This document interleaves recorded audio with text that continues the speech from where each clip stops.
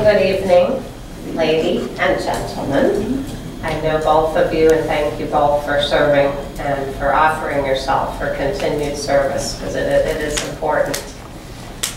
At Volusia Tax Reform, I think you know who we are, but I wanted to reiterate that we're focused on our county, helping our county create a positive economic development environment. We noticed when we began our organization back in 2006 that we were one of the highest tax counties in the state of Florida. We looked across the bridge in Seminole County and we see corporate headquarters USA lined up, and we see that they have about half the tax rate that we do. That's probably because they have the corporations there that are helping reduce the burden on the individual residents. And so, you know, this was what made us look into why are we set up the way we are, why are we not getting corporate interests to locate here and provide the jobs. And when we really drilled down into it, we looked at the tax rates. It's in the numbers. It's in the numbers first. If you were a corporate CEO in New Jersey trying to consider different areas to locate your company, you would probably at least start with the state of Florida's website and look where there's an environment with low taxes. So that's where we started and that's where we still are. And we talk with candidates, we hear candidates talking all the time about wanting to right this wrong. We consider it a wrong. We consider it setting ourselves up for failure. And we hear about folks that want to represent the public interest and the people's interest. And within days of getting elected, they seem to turn their backs on the public. Right now you're here representing the public's behind you. Within days of getting elected, it seems like you get in bed with the manager. And the manager dictates your agenda, and you become a rubber stamp. And when I say you, I'm talking about the generic elected official. That's our county manager, right? The county manager. But since he's a city official, right, sorry. You know, he's seen it with the city.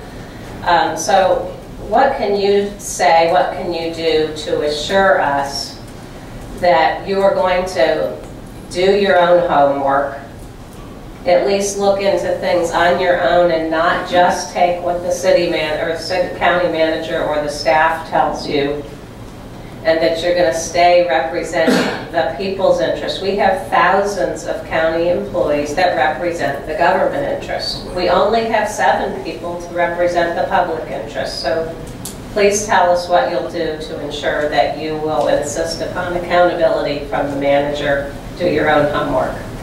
Ms. Cusack? Thank you, Maureen, and you and I go way back. Yes. I was on the task force when you were the person that was in charge of downtown DeLand. I know you and you know me.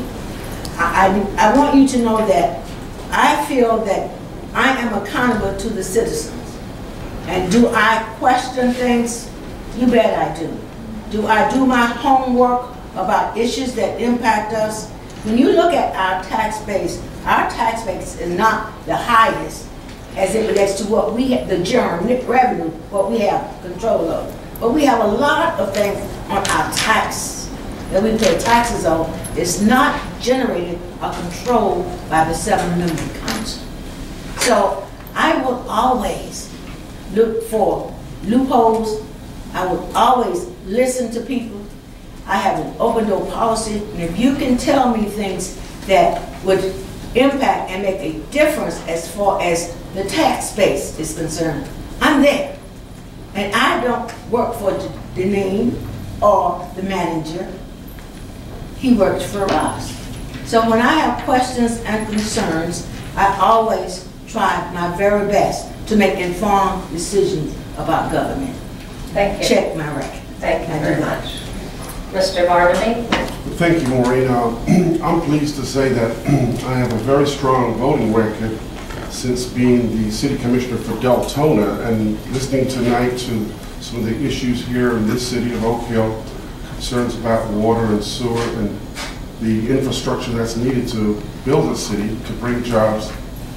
I was pleased to be a part of the voting that brought the new sewage treatment plant that's being built right now, currently under construction on State Road 415, that will be the game changer for Deltona's infrastructure. In my district, District 2, the largest district in Deltona, right on the I-4 corridor on Howland Boulevard, where we built a new movie theater. Right now we have site selectors from around the country, and it's being published in the papers with the Volusia Echo, of a 2 million square feet business industrial park. That is economic development that Deltona's never seen before. I am a mover and a shaker. I get things done. I was a division manager with the Nestle Corporation based in Vevey, Switzerland for 4 years. I was a property manager for 10 years with the British government. I have the experience commensurate for this position of county council member at large. I can assure everyone in this room, I will do a professional job that will make the people of Volusia extremely proud. I came to America for such a time as this to make Volusia the glittering gem that it should be. And I'll be happy for Joyce to pass the baton on to Cusack-Barnaby. Not yet. Her time has not come. I'd like to ask you again, though, Mr. Barnaby, what can you do to ensure or assure the public that you're going to do your own homework and within days of getting elected not get into the pocket of the county manager? Well, I did my homework as it relates to the education of our children here in Volusia County. I was the city commissioner who actually moved the motion at Deltona City Hall to extend the half-a-penny sales tax. That is a revenue stream that is already on all of our property tax bills. It's not a tax increase, it's an extension so that we can continue to build schools and have the technology needed in the schools to educate our children, and also to bring jobs to our entire construction industry. I'm proud to be a mentor to children here in Volusia County schools. As a former PTA president for Trinity Christian Academy, a former board member of the Reading Edge Academy, I acknowledge that I'm a father of 2 wonderful children, one who's at the Naval Academy, one just became an architect who's working here in Daytona Beach, right now designing hotels here in Volusia County. So I'm not just someone that talks about it, I walk the talk. I'm an ordained minister. I believe that it's important to be a person that has actions behind words, and that's what Cusack-Barnaby carries to the table. Thank you, Maureen. Thank you. Moving on to another non-controversial topic. Wondering about your position, both of you, on the county's ongoing participation in Sunrail. We'll start with Mr. Barnaby.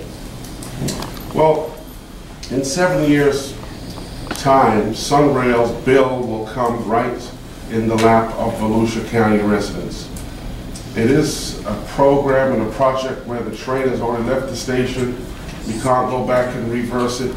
You've got to look at the situation and say, well, how do we pay for Sunrail? How do we make it a viable operation for our infrastructure? I believe it's part of the esoteric things that site selectors are looking at when they're thinking about relocating large corporations to an area. Do we have the proper transportation? Do we have these infrastructures such as a fast rail or a light rail or a rail infrastructure? Part of the problems we have, Maureen, is that we don't have enough stations.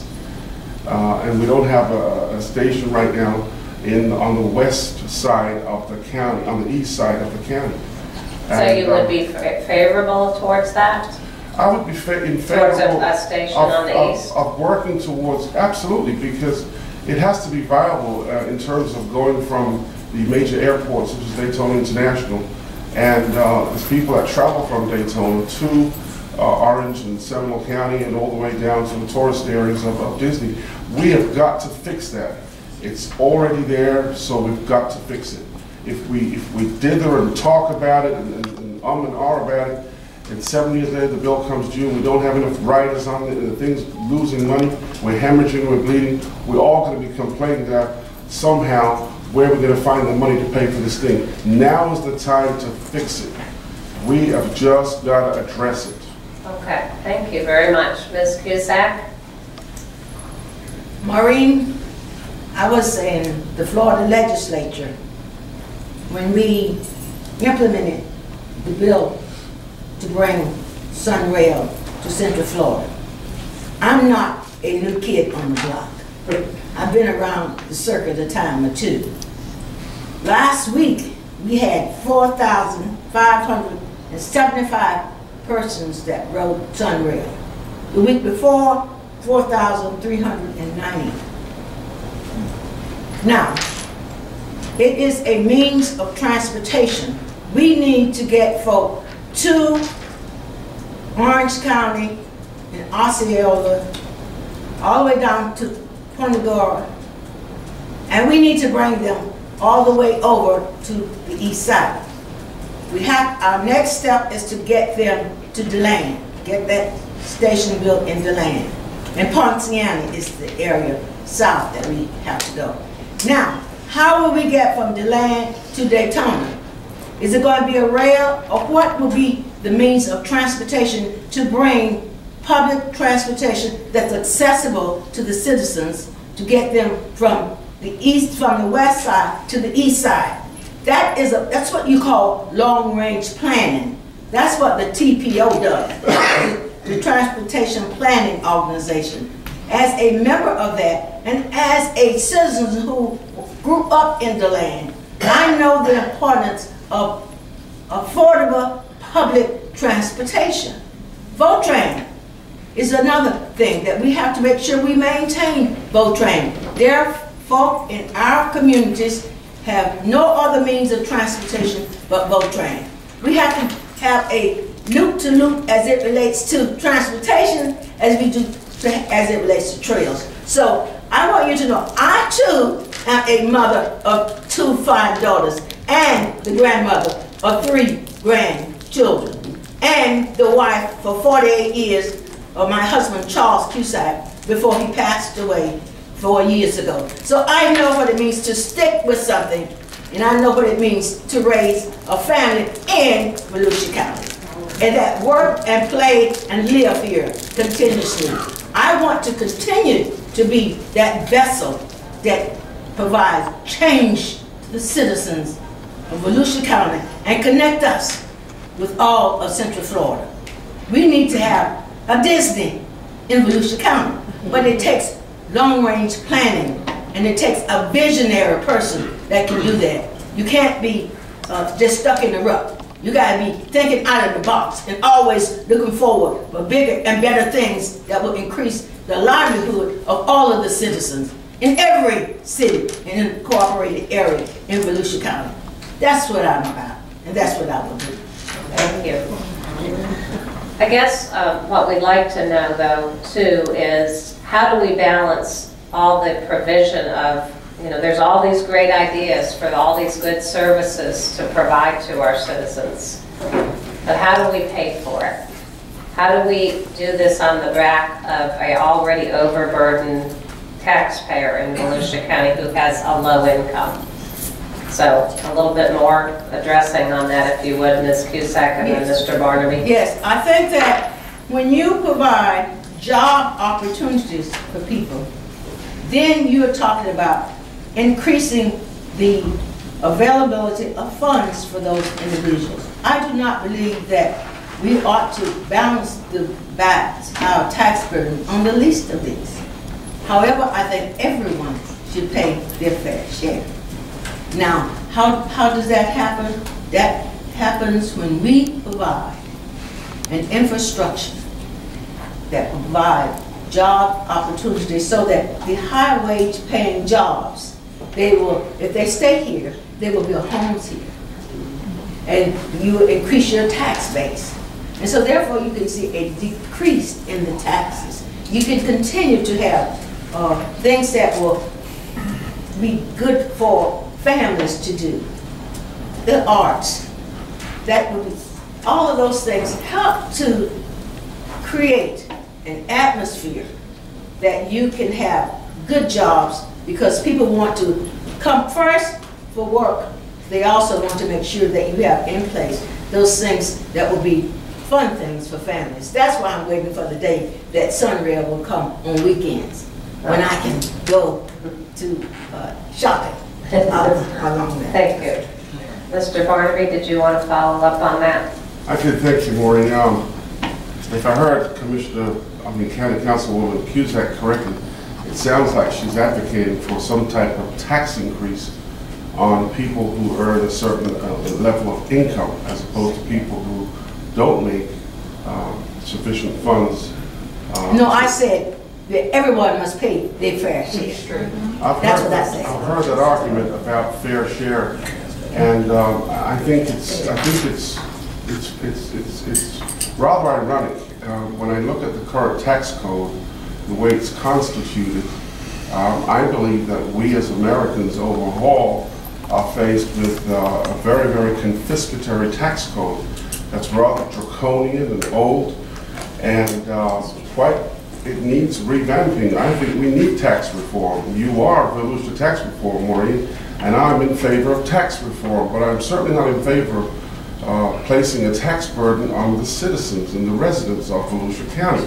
I think that those in the legislature that originally planned the light rail, as Joyce so enthusiastically announced while she was there, should have had the foresight, in my opinion, of setting up the mechanism to pay for this project that many call a boondoggle.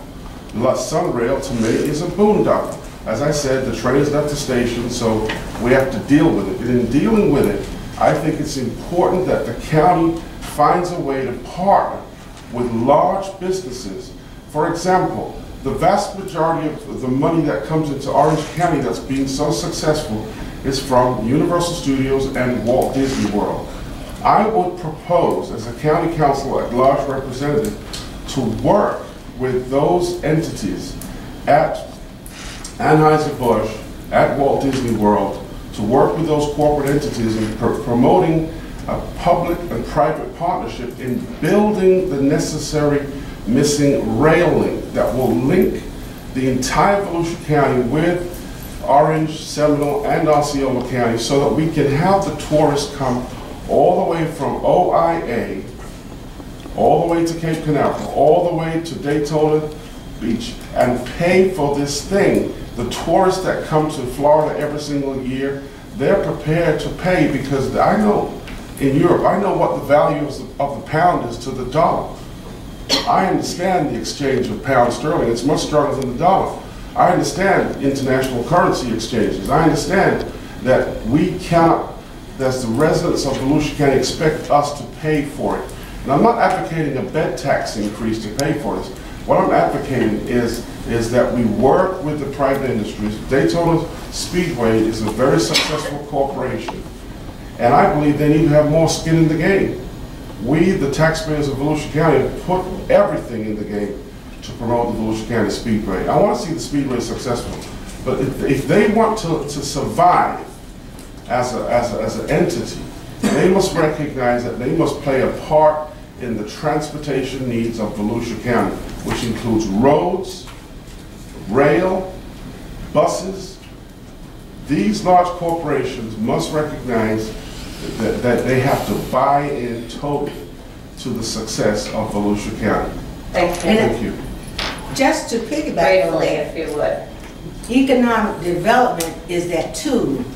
The tax burden as it relates to transportation comes from federal, state, and local. So it's collaboration is the key. And you have to collaborate with all of these entities to make sure, and businesses. So it's no one shoe for all. We must do it together. And as soon as you realize that, the better off. It's collaboration that will be the key to our success. Thank you, thank you. We're going to move on to a few other questions. We'll catch up with you later. We're going to try to cover as much ground and then get to the audience. Got a little bit of show and tell. I just want to point out quickly that it's a known fact, without dispute, that Volusia County is ranked third of the 67 counties in Florida in taxes, property taxes, third highest. Overall. Overall, third highest. It generates the third lowest in terms of translation of services in Volusia County. So in other words, we're paying through the nose, not getting much back in return. However, the public sector jobs are pretty good, and that's not a negative reflection on either you, Ms. Cusack, or you, Mr. Barnaby. It's a fact. Over the last couple decades, we have people making salaries. I believe if you include their deferred compensation, we have at least 3 or 4 millionaires in public sector jobs, i.e. Indigent Care, Hospital, Halifax, Medical Center, Jeff Easel, either at or over $1 million. And there are others, not to pick on him.